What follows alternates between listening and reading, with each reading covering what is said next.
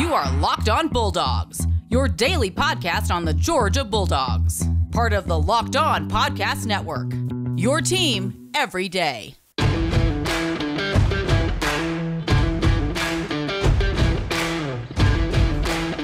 Hello and welcome to the Locked On Bulldogs podcast. I am Daniel. I'm Clint. Welcome back to Locked On Bulldogs here on the Locked On Podcast Network, your team every day, and we will be here all the way leading up to the first playoff game. Because, Daniel, that's what we do as fans. We have all the time in the world to sit and to stew in our own toxicity. I have no clue. We could just choose not to be fans, Daniel. I guess we could. Okay. Well, but then how would we get to interact with all these delightful people in the comments? By the way, I legitimately am thinking of a vocab, like in the lexicon, I am thinking of a new name to give all y'all lizards down here. I haven't thought of it yet, but not Georgia fan. Georgia fan, you good. You get us. Maybe some of you not as good, but most of you fine. Most of you are fantastic. All the other ones, all you reptilian-sized peanut brain people, I'm coming up with a word for you. I don't know what it is yet. I'm glad you're here. This is all fans by fans. So listen, we didn't really quick. Today's podcast is brought to you by On Location. On Location, official hospitality partner of the NFL. Daniel. It's called Locked On Bulldogs, but it is for fans by fans, and so it is. Who are we to tell you that you shouldn't be here? Absolutely. You got nothing better to do, and so come hang out with us. It's fine. We're all good. You won the national championship after all. So congrats again to you. Kudos to you. I'm so thrilled for you that on December the 4th, 2021, you won the 2022 College Football Playoff National Championship. And so, wow, what an honor. You are so good that you won it a month and 5 days earlier than it was played, which is before anybody else, Daniel. Unbelievable. Okay. Clint, it's Thursday, and we are going to jump into some this or that's. We have some this or that's, and some pretty straightforward questions, Clint, but I think some thinkers when you really get down to it. Okay, so we're gonna go through these. We've got 3 of them, and I'm gonna start us off with the first one. Are you ready? All right, bring it.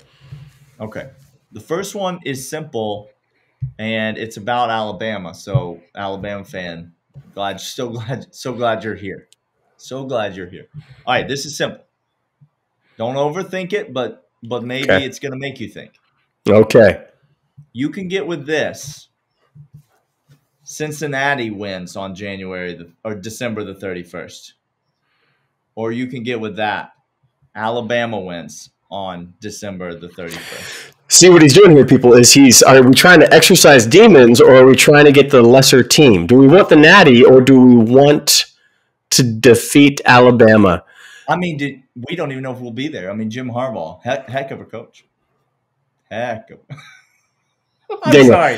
Daniel, I'm sorry. I'm Tom Green. Oh, no, I'm sorry. I was joking about that, too. Okay, you listen here right now. There's a couple of things. There are now 2 things that I will no longer respect from you.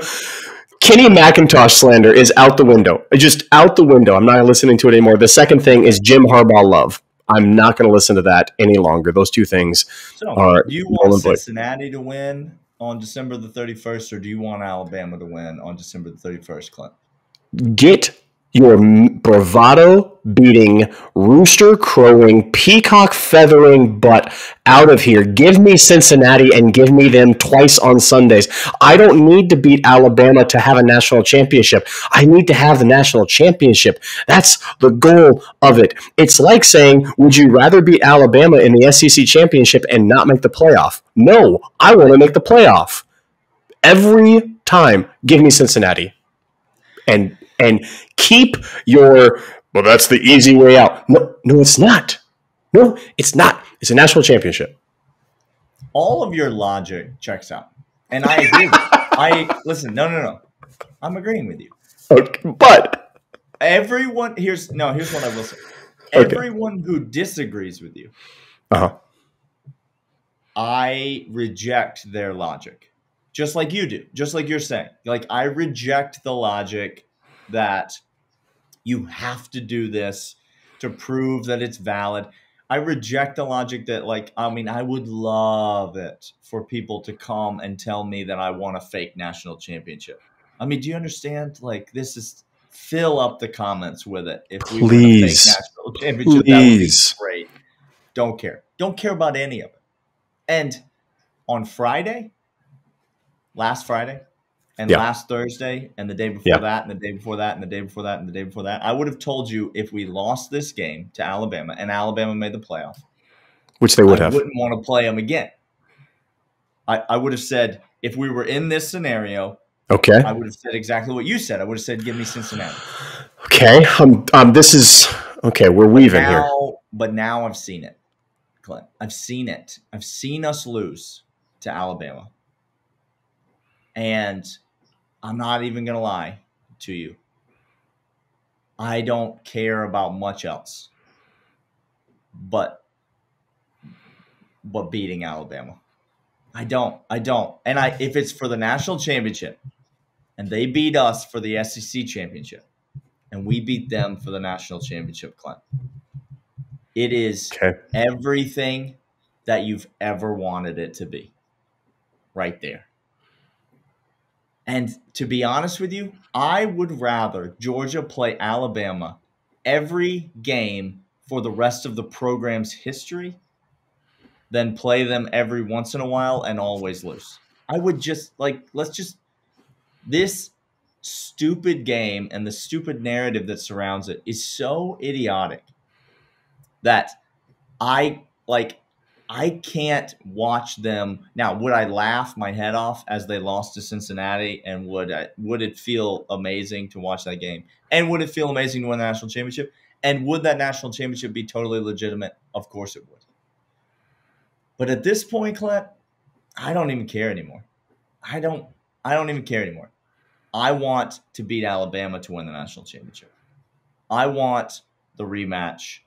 I want that to be the way that the season is written. Because if that's the way the season is written, Clint, then all of the pain from December the 4th is not erased. No. Transformed into joy. Do you understand? I see what you're saying. It's not now gone. It's still there, the feeling, only the feeling has been reversed. Daniel, I'm gonna okay. Beginning scene of Roadhouse, which is just cinematography at its finest. Okay. We're going to Roadhouse. Yesterday, you're using a Beckett's illustration. I don't know what this is weird. Look, okay. If you were born after 1985, T's and P's to you. Sorry, can't help you. No sense. Go watch Roadhouse. You'll understand.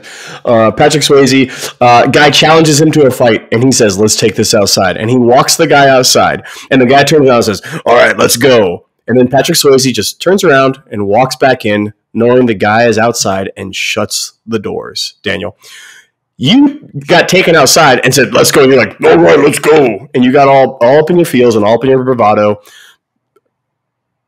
Just let the guy go home. Listen, it's I want it. Bring it. Alabama, I'll be cheering for you. Wow. Okay. Hey, come back. I'm just going to quickly go to ad read. Hey, we're going to come back into this with more this or that. But first, let's take a minute and talk about kicking things up a notch for the big game, the grand stage, the Super Bowl. Super Bowl 56 at SoFi is less than 100 days away, and On Location, the official hospitality partner of the NFL, is the only place to score a once-in-a-lifetime Super Bowl ticket and experience package for the big game. Select your exact seats. I know, and choose from elite-level experiences and exclusive pregame celebration with college stars turned NFL legends Troy Aikman, Marcus Allen, Tim Brown, Akbar. Miller. There it is. Thank you. I knew American Ninja Warrior sometime. Come on, Can't do it. And more. Plus accommodations at 5-star LA hotels and food by the great Wolfgang Puck. Visit onlocationexp.com/Super Bowl SB56 for more information, or search Super Bowl On Location. That's onlocationexp.com/SB56, or search Super Bowl On Location. want to also let you know about NetSuite. This is it, the putt to win the tournament. If you sink it in, the championship is yours. But on your backswing, your hat falls over your eyes. Is this how you're running your business, Daniel? Poor visibility because you're still relying. Secondary. Okay, thank you. And outdated. Yep. Let me get the bucket. Outdated finance software. To see the full picture, you need to upgrade to NetSuite by Oracle. NetSuite is the #1 cloud financial system to power your growth with visibility and control of your financials, inventory, HR, planning, budgeting, and more. NetSuite is everything you need to grow all in one place. With NetSuite, you can automate your processes and close your books in no time while staying well ahead of your competition. 93% of surveyed businesses increase their visibility and control after upgrading to NetSuite. Over 27,000 businesses already use NetSuite, and right now through the end of the year, NetSuite is offering a once-of-a-kind financing program for those ready to upgrade at netsuite.com/LockedOnNCAA. Head over to netsuite.com/LockedOnNCAA for special end-of-the-year financing on the #1 financial system for growing businesses, netsuite.com/LockedOnNCAA. All right, Clint. You ready for this or that number 2? Give it to me. It's another straightforward question. Sure. You and I have had a lot of conversation on air that has been well documented. Go back and watch this last week's episodes. It's rough. We've also had conversation off air, and listen, not been a good week for any Georgia fan. Okay, make you question a lot of things, a lot, and including why do I care so much about college football? So here's my question. Are you ready? I'm going to pick a team. Pick a random team. Okay. You can get with this, which is you continue to be a Georgia fan. Okay. In this reality right now. Nothing changes. I just continue my life. You can get with that. Okay. Which is you become a West Virginia fan. Okay? Let me explain. A West Virginia fan, Clint. Well, you make moonshine out of your bathtub every day of the week. So you have to move to West Virginia. Okay. Sorry. Okay. Thank you. Thank you. You have to live with the hill people. Okay. But a West Virginia football fan has no expectations. Zero. Like none at all. A West Virginia football fan is happy every time they win, no matter who they're playing. And a West Virginia football fan, every time they lose, says, meh, what are we going to have for dinner tonight? So, those are your choices, Clint. You're either you, which I think we can all agree hasn't been your favorite person to be. I actively hate my own existence for the last week. So, or you can be a West Virginia fan where you can simply enjoy the sport of college football, but not have to care that much about the wins and losses in the outcome. See, this is wild because rivalry games, now if there's a conflicting game when Georgia's playing or West Virginia playing, you're like, oh, no big deal. The Red River shootout has happened. Let's go watch that. No worries. Tune into that. Oh, the Irish and USC playing? Sure. Let's watch it. Let's meander on down to the stadium after the sheep get in their pen and put on the tailgate to the truck once more. And all right on down. See, this is great. Tailgate to the truck, man. What? I don't know, and no one does. That's the point. Why didn't we take it off? I don't know. It seemed good at the time. Look, I hate my own existence, Daniel. I actively went through an existential crisis this last week, again, asking if I just stopped caring. Millions of people around the world, billions of people just are living their best life right now, okay? Yeah. Having no clue.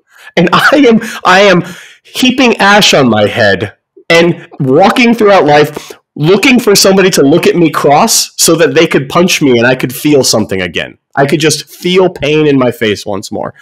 Daniel, let's be a Georgia fan. Look, Y'all, there's some Stockholm syndrome with this, and it's real, but we're here. Let's just accept it. You see it? It says it's the Locked On Bulldogs podcast. It's for fans, by fans. This is the only way, Georgia fans. This is the way. I'm telling you. You can mope. We are going to allow you to grieve in whatever way you need to. Okay? This has all been an elaborate trick. Some healthier than others, just so you know. Yeah, that's fine. No, it's fine. If you need to post some idiotic nonsense in the comments of this podcast, by all means, go for it. Lord knows you won't be the only one posting idiotic nonsense in the comments of this podcast. But this is the way, Georgia fans. Okay? This is the way. This is who we are. And when we win that national championship, when we beat Alabama, not saying it's going to be on January the 10th. Here we go. But when we do, it's going to feel that much better. Do you understand? You have to believe this. You have to believe that Stockholm syndrome. Yes. Yes. I'm with you. Right. I'm with you. We're coming back, and we've got one more this or that for the people. First, Clint, let's talk about Made In. Made In. I love eggs, and I got a nonstick pan that is beautiful on them eggs. How does your favorite restaurant consistently make such delicious food? The short answer, they have access to the right kitchen tools like I do with my nonstick pan that makes these eggs that are delicious every single morning. With Made In's professional quality cookware and kitchenware. Daniel, you know anything about those eggs? I don't know anything about those particular eggs. I do know something about eggs. Okay, thank you. Anyone is capable of making restaurant-quality food at home. If you're serious about cooking, you should invest in your kitchen tools. Made In's cookware and kitchenware products are used by thousands of the world's best chefs. I tried, again, their nonstick pan. It's fantastic. If quality and craftsmanship is important to you, you check out Made In. Made In is a cookware and kitchenware brand that works with renowned chefs and artisans to produce some of the world's best pots, pans, and wine glasses. Made In produces professional quality cookware for those who love to cook. The source of the finest materials. Made In products are made to last, and they offer a lifetime guarantee. Right now, Made In is offering listeners 15% off your first order with promo code LOCKEDON. That's the best discount available anywhere online Made In products are found. Go to madeincookware.com/lockedon. Use promo code LOCKEDON for 15% off your first order. That's madeincookware.com/lockedon. Use promo code LOCKEDON.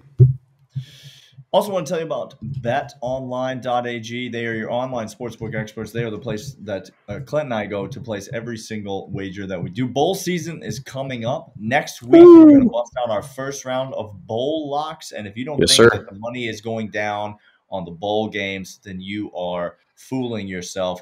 Get over to betonline.ag right now. If you haven't already signed up for an account, sign up for an account. Make a deposit. They're going to give you a 50% bonus on that deposit. You take that free money and you wager on the NBA, you wager on the NHL, you wager on the NFL, you wager on college hoops, college football, bowl games, whatever. They've got player props. They've got over-unders, parlays, teasers, spreads, money lines, whatever you want. It can be found at betonline.ag. They are your online sportsbook experts. They're the place that Clint and I trust. And you should to go there right now, enter the promo code LOCKEDON, and you get a 50% bonus on your initial deposit at betonline.ag, your online sportsbook expert. All right, Daniel. Here's your this or that. Would you rather have this, get with this, and that is selecting an offensive player for Georgia that must get a certain number of touches, and you determine how many touches that is per game. So that's this. Okay. So, for instance, a running back, you dictate that a running back must get 15 carries in a game or touches in a game, and it's this running back and 15 carries. All right. So you're able to name the person. Monken's still calling the plays, but I have predetermined that this player will get this many touches. Correct. Okay, go ahead. Okay. Or would you rather get with that, and that is dictating the offensive starting lineup? See, it's tricky because I was just going to say I could just take JT Daniels and 50 and like 58 touches or something. Like that's snapping the ball does not count as a touch. Snapping the ball does not count as a touch. I mean, he touches it. He okay. literally okay. touches Then it. So. okay. All Daniel, right. we're on the doll, excluded. Daniel. We're going to say quarterbacks excluded in that first one. That's what you're saying. In the first one, yes. Second one, you could dictate who starts at quarterback all you want. You could start the entire starting offensive unit, or you necessitate a person and how many touches they get a game. See, it's interesting because in years past, I think Georgia fans would agree that Georgia has had a significant problem getting the ball to our best players. Yes. Right? And that's sort of what this first one is hearkening to, right? But you have to take into account all of the factors because it's not just like they're not necessarily going to be successful touches. No, they have to touch it, so it has to be a catch or a handoff. Like a touch is not it's not a target. Oh, so if I say it's for a wide receiver, if I dictate a number of touches, then it's a catch. Correct. Okay. Well, then I'm going to allow Stetson Bennett to continue to play. There we go. Because I'm not saying that I don't wish JT Daniels were playing more. Okay. But I am saying that I recognize there are things that I do not know about that situation that perhaps other people do know about that situation. So I'm going to let it go. Here's the thing. We know Stetson Bennett can get the ball to 19. Clint. Okay. Stetson Bennett ain't got no trouble getting the ball to 19. And we know that there ain't nobody that can stop him. Nobody. Even the Alabama fans, silent in the comments right now. Because nobody can stop 19. Nobody. But what if I told you that Jorge Pickens was also going to have 15 catches in the game? And now we're talking about a little two-headed monster. So you're going to tell me, yes, you're going to tell me that I'm going to have Brock Bowers doing Brock Bauer things again with an inferior quarterback, and there's no other option. Brock Bowers is right, the cream rises to the top, and now I can again guarantee 15 to 20 catches for Jorge in a single game. And let me just spoil it for you. You don't need a genie or a this or that or a wizard to grant you this wish. That's happening on December the 31st. That's happening. Okay, that's Jorge. You know what, Daniel? You know, Daniel, I'm hold your tongue. Hold your tongue until you see it. And I'm just cautioning you. I'm cautioning you. A lot of armchair coaches out there, but listen, this is happening. It's happening. Oh. If Jorge's on the field, he will get the ball. Is that what happened on Saturday? When he was on the field, did he get the ball thrown to him a lot? A high percentage of the time that he was on the field? Yes, he did, because he wasn't on the field very much. Do you really think he's not going to be on the field very much after a month of practice?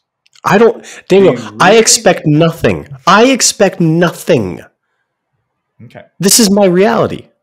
But at least you're not a West Virginia fan. That's what we That's what we've settled. T's and P's. We will be back tomorrow, and he finally answered the phone. John from John Tweet Sports is coming back. He's coming on tomorrow. He'll be here with us, and you want to talk about somebody who is just as wrong about Saturday as we were. It's this guy. So buckle up, Clint. We're about to go through it all again. Come back tomorrow, and we'll see you guys then. See ya.